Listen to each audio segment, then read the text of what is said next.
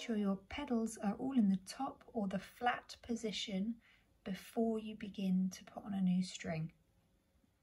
Once you've tied your knot, you can pull it to the back of the soundboard.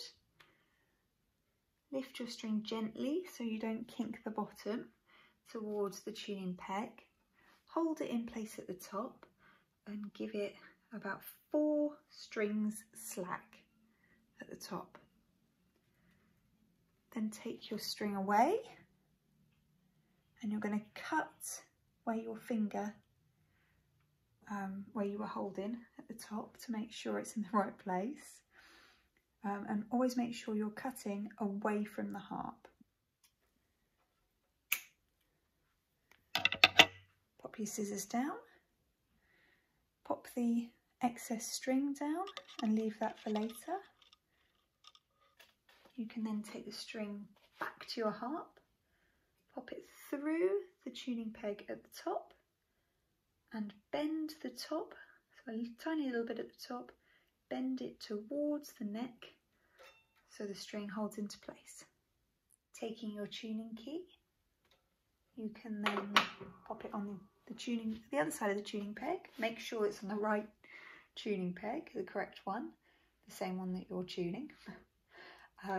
Holding the top of the string into place with your second finger, slowly start to twist the string so the long end wraps over the small end, locking into place. Use small movements, turning the tuning key away from yourself until the string is slightly tighter. Then make sure it matches and it's between all of the mechanics. So make sure it matches the other string so you're in the middle of all your mechanics. And slowly keep tightening.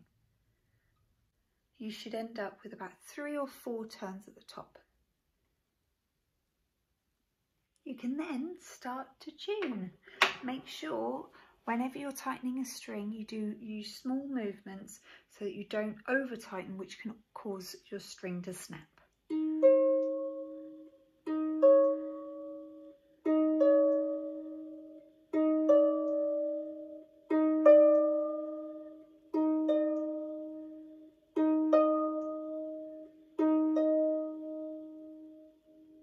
Once you've finished popping on your new string, take the excess that you put aside earlier, loop it round itself and pop it back in the packet, because you'll be able to get another string, maybe 2, out of that later. Make sure it's sealed properly to keep it fresh and keep it in a bag or a box for another day. For more information on how to tune, visit our website www.pilgrimharps.co.uk and click on frequently asked questions. Alternatively, you can look on our YouTube channel for more helpful videos.